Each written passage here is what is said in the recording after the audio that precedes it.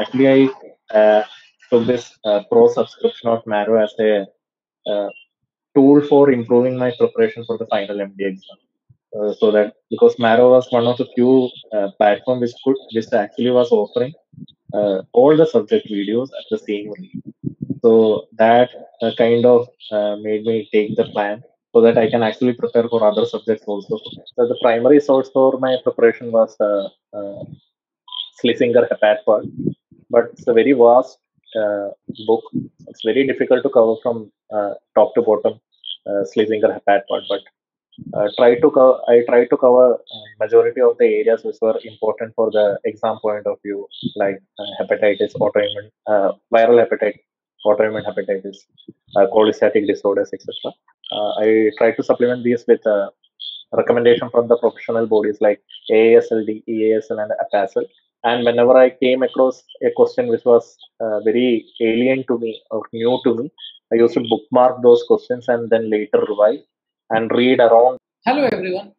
In this latest series from Marrow, we would like to invite and talk to Dr. Ashwin, who managed to secure the first rank in DM Hepatology in the recently conducted INISS Common Entrance Test. Just done. It's an amazing feat, no means simple. And we would like to get to know your journey to stardom. Before we get into it, let me just congratulate you on behalf of Marrow and everyone in it. Hearty congratulations. Thank you, sir. Thank you. Great work. Before we delve into the interview and before we go on to the specifics of how you got it, could you please tell us about your journey as a medical student? Sure. So I did my MBBS from All India Institute of Medical Science, Raipur. I was the 2012 batch. So after finishing my MBBS, I took a gap of around 1 year, then prepared for the pre-PG exam, and I was able to crack All India Institute of Medical Sciences. I got a MD medicine seat over there. So my final exit exam was on December 2021. So after finishing the final MD exam, this was my first serious attempt at INIS. Wow, wonderful. So, through and through, the best institute in the country. Great, amazing. So it is no wonder that you managed to, again, through and through, become continuing the pedigree what you have already created. So let us move into the specifics of this interview. First, we would like to know why you chose this branch at all. So actually, the interest towards liver diseases per se started while I was doing my residency. We used to get so many cases, spillover admissions from the gastroenterology department under us. So there was a lot of exposure with cases, especially decompensated cirrhosis and ACLF cases. So that experience kind of made me interested towards the subject. Per se, in addition to that, so considering that I had this interest towards the liver diseases, I was thinking about taking gastroenterology, but was not that interested in luminal gastro per se. So that's when I came to know that there is a separate super specialty department called DM Hepatology in PGI Chandigarh. So through some friends, I could manage to get contact details of some of the seniors who did DM Hepatology from PGI. Talked with them, so got an idea how the subject is, what it encompasses. So that's how I got interested in the subject and gave INAS. So basically, it is your first you understood what it is all about, and then once you started liking it, you went into research to how it was, and then you decided that it was good, and you started developing a proper. Yes, so when would this be? Around first year, second year, final year of MD? So the interest for hepatology started from the first year itself. First year. So I was actually very much interested in hepat that I used to teach my co-PGs. We used to have this discussion on what are the different pathogenesis for how HTA happens, what are the new drugs which are approved in the field of hepatology. So I was very interested in this subject from the first year itself. And in addition to that, I always felt that hepatology is such a subject in which there is both. There is a academic stimulation also. There is a stimulation of the gray matter, along with there is a hands-on part also. So that kind of always attracted me towards this. And this gravitation to hepatology DM per se, that when it started? So that I have to be honest, that happened in the last semester of my MD, because that's when I got to know a senior from PGA with whom I talked, and he kind of inspired me to take this. Okay, so the role of mentorship is very important. Yes, sir. Yes, sir. Very nice. Somebody to inspire, somebody to look up to, that is wonderful. That is great. Yes, sir. So after that, you said that you managed to see the department in PGI. You worked there for. Yes, sir. Yes, sir. Yes, sir. As I mentioned before, through this mentor, I was able to get into a non-DM scholarship in hepatology at PGI Chandigarh. So after finishing my MD, from January to uh, March, I did SRship in PGI Chandigarh Hepatology Department. So this period was very crucial, because during this period I got to know the department, how the things were happening in the department. I got to see the academics through my own eyes. I got to see the variety of cases they were seeing. So that kind of made my decision. I felt like I should go for hepatitis. You are one of the very, very rare candidates who actually worked and studied. That was probably maybe 3-4 decades old pattern. Work, Yes, study, sir, and yes, sir. Yes, from past 2-3 decades, it had gone to only studies. Now, wonderful. That's great that you managed yes. to do it the old school way. Amazing. Good. Actually, that helped me also in the exams. Sir. Many of the questions that came this time were practical oriented, clinical scenarios. So I felt as if I was seeing a case in my ward, hepatology ward, or a case that came to me at OPD. So that kind of gave me an advantage in this exam. Hmm. So basically, time and again, everybody has echoed your thought. Basically, you decide fast and then you act upon it. So that is Yes, the sir. time lag that is the most important of the law. The decision Yes, and then the time from the decision to action. You manage to do that at the right time, then there's nothing stopping. yes, Most of the people, they have little time difficulty in deciding their branch. I think you did a really nice way that you actually managed to reach out to somebody who actually was really in the branch and really found out the pros and cons of the branch. And then you once you start liking the branch, and then obviously once you like something, yes, there's no going back. That's a very important take home point from this. So now you said you worked in PGI for like around a month and a two, 1 month or two. yeah. 2 months. That is again unbelievable. How did you manage to prepare? Now that was the one of the first question that everybody will ask anyone. How did you manage to prepare a DMC in hepatology, which is pretty quite a few in number in the country? And Yes, sir. Yes. despite that, you managed to crack it as a first time.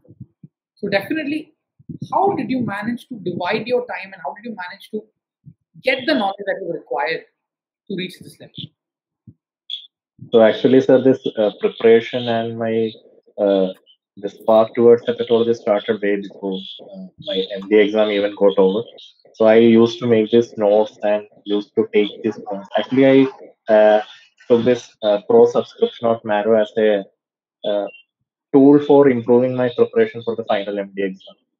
So that, because Marrow was one of the few platform which actually was offering all the subject videos at the same rate. So that kind of made me take the plan so that I can actually prepare for other subjects also, to get a advantage during the MD final exam. So that time, while watching the hepat videos and gastro videos, I used to take notes. Whatever points I thought that I will be missing later, or will be difficult for me to remember. So such points or any new point that I used to make notes. And during the time, whatever I got in between the duties or after the duties, I used to go through this. So the self-made notes made a had a very important part in this preparation. Wonderful. Yes. So basically, decide, act, and then focus. Like Yes. you just mentioned that you whenever you get some free time, you actually did put your focus Yes. and effort into what you are Yes. explaining.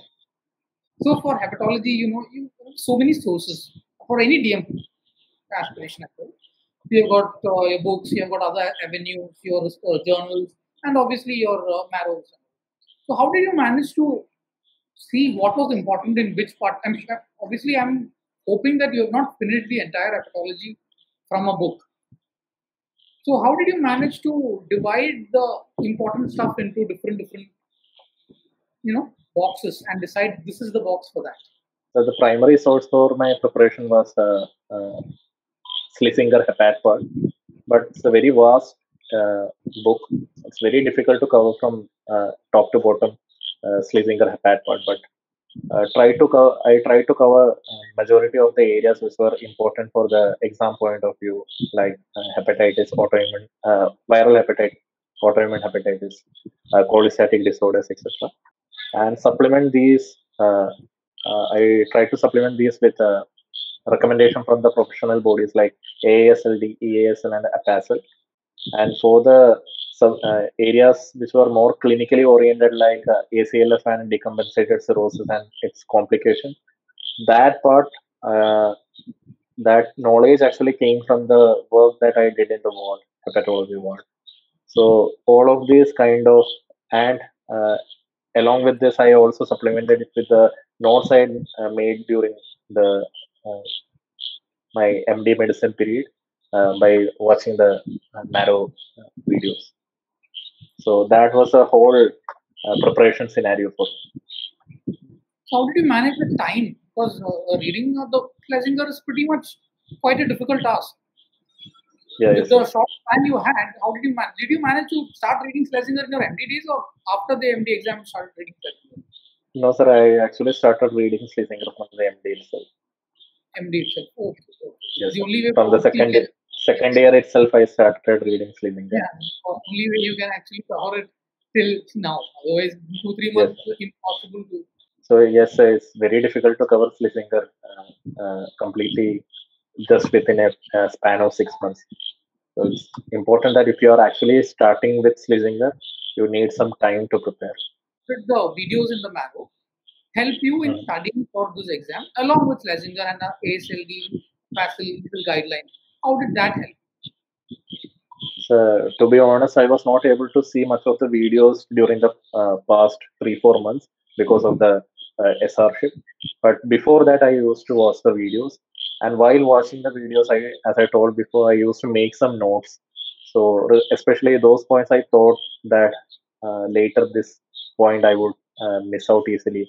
I will forget this point or any new drug or any new development. I used to note those points in my journal.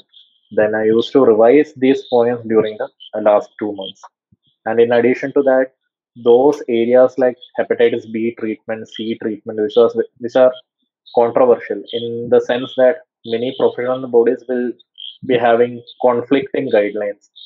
Some will be saying this is the DNA level at which you will be starting the treatment, and the other body will be saying this is not the level at which you will be starting treatment. So, in those topics where there is a confusion, I used to watch the Marrow video as a one point source for getting this information. So, okay. So any specific sessions or any specific classes in Marrow would you like to mention that helped with? Yes, sir. Yes, sir. So your class, Rakesh sir's class were excellent, but there were too many lectures in medicine, so I was not able to go through them all. I really liked Nishan sir's classes, cardio classes, Vaishak sir's neuro classes. So these were the main topics that I watched from Marrow. What about the mock test and grand test and all? How did you use that? Or So there were many mini tests and subject tests in Marrow. I was not able to give them all. Maybe around 50% of the tests I gave, and they kind of gave a predictive rank. So most of the time, I could get a rank within first 10. So kind of helped me towards the final preparation. And whenever I came across a question which was very alien to me or new to me, I used to bookmark those questions and then later revise and read around that topic. So if a question came from PBC, I used to read that PBC part from Schlesinger, and I would look for any recent guidelines on PBC from EASL or AASLD. So I used to write it all down in a single place where I could actually revise on a later date just by looking at that page. So that was my preparation strategy. You wrote the previous INISS also. So, in your opinion, Yes. what was there a difference in the pattern of questions that were being asked previously and now, or is it just the same? That is one. Second sub question with this is how do you think the split was between the medicine and the liver hepatology? So the last time, it was the first time they conducted an INISS comprising of all the major institutes. So I gave it as a practice attempt. I was just writing my exam. My exam was still ongoing when the INISS date was there. The exam was on 7th of December. My final exam was finished on 10th. So I gave it as a practice attempt. Maybe because I was not thoroughly prepared, I felt that the last session's exam was very tough, especially the hepatology part. But this year I felt that the liver questions were very easy. So the rank deciding factor was actually the medicine part this year. The division between the questions were somewhat like 50 questions from hepatology and 30 questions from medicine. Okay. So the next is what would you advise two kinds of people? First kind of people are those people who are starting to prepare and they are wanting to take around a year to prepare. What would you advise them? How to go about their preparation? So for such kind of people, actually, you can start with Schlesinger because it's a very good base textbook, and many of the questions, the standard questions, the examiners will set from the Schlesinger itself. So if you are at least able to cover tables and charts from the Schlesinger, that itself is pretty important, enough for the preparation. You can supplement these things with guidelines. Always try to incorporate the guidelines into the preparation. So that is a way forward for those people who have enough time for preparation. The other kind of people who don't really have 6 months or less than that. So for such people, there are few resources. Like there is a book I came across called Clinical Rounds in Hepatology. It was actually published by the faculty of PGI Chandigarh itself. It's a very nice book. It has many points which are gist of hepatology, you can say. So that also kind of help you if you are short of time. It's a very nice book. So that can be tried. And second strategy for those people who started late would be to solve many questions as possible. So while you solve that question, you can read around that particular topic. So and you yourself predict what are the different kind of questions that can come from that topic. So if you are getting a question from PBC, so there was a question this time in INISS. So which among the following is a true statement regarding PBC? So one statement was that it's commonly seen in males or female. It's commonly seen in females. So someone who has read the subject would be knowing that it's commonly seen in females. So that's the way you read around the subject and you get to know multiple questions that will come from that topic. So where does the Marrow app feature in any of these now? Since you have not mentioned at all. Sir, that Marrow app actually the question bank of Marrow, you do the test from the Marrow, and Marrow also provided that complimentary 3 months of that NEET PG Marrow part also. So you can solve many medicine questions from that part. You can bookmark them for later reference. And while doing the grant test, if you feel that any question is difficult for you, you can bookmark that question and then this later revise. And for those people who have enough time, they can actually start viewing the videos and make notes. very important to make notes because you will very volatile. The subjects are very volatile. You have to revise it again just before the exam. If you are not revising it, that knowledge won't be. You can't recollect it during the exam. So it's very important that you revise it during before the exam. Great, great.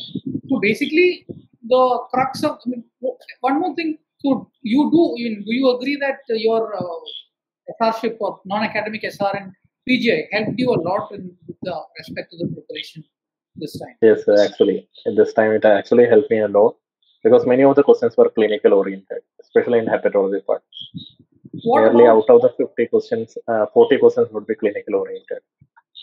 What about if you had attempted, if you had got the previous paper, like you mentioned, previous paper was much tougher. What would have happened if you had got the previous paper with respect to your SRship in PGI? What do you think about it? So I guess my preparation was good this time, so would have been a similar kind of performance if I had gotten the last year's paper. Perfect. So basically, decide first, act, and then don't look back and focus. Yes, sir. And use the resources as much as possible, whatever is given to you. And I am actually a football fan, so like they say about Leo Messi, I trained hard for 17 years to become an overnight sensation. So, well, that's all that's there to it. Even though you have to start with one, but it's the whole process. That's what counts. Yes. Great talking to you. Good knowing you. I hope likewise your interview would benefit some people who are really looking forward to how to approach the exam and how to give it. Okay. I just want to ask whether you have any suggestions for improvement, both for me as well as for Marrow. Do you have anything that you can think that could supplement and make it better for students who are actually taking this? So, one of the most important thing that I liked in Marrow videos were that almost all the subjects were having this MCQ discussion. So that was very important because those people who are in need of, they don't have much time to prepare from the videos. They can actually watch these MCQ videos because much of the concept can be cleared from these MCQ discussion videos. So that was a very important, very nice part of the Marrow videos.